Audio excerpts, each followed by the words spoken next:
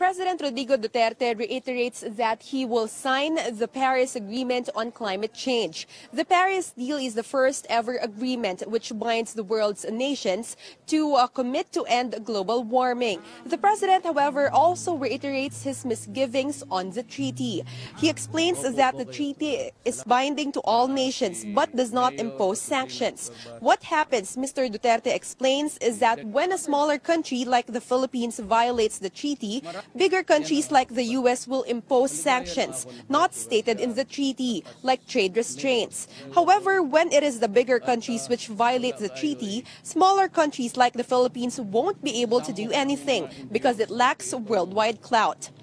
Kung sila ang tigas, tayo mahina, sila ang mag-violate, tapos sabihin natin, oh, wag mong gawin yan.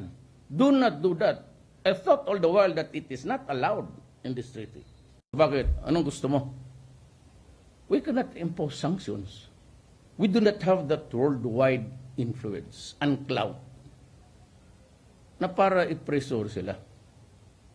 So yan ang ayaw ko dyan. Now, the president made this statement during the groundbreaking ceremony of the 10.6-megawatt Pulanay hydroelectric power plant here in Valencia City, Bukidnon.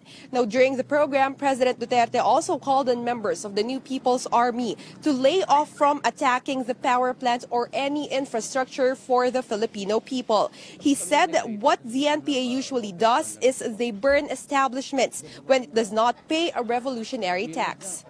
Ang style kasi ng NPA, pag hindi ka magbigay, sunugin. Oy, makinig kayo, ha?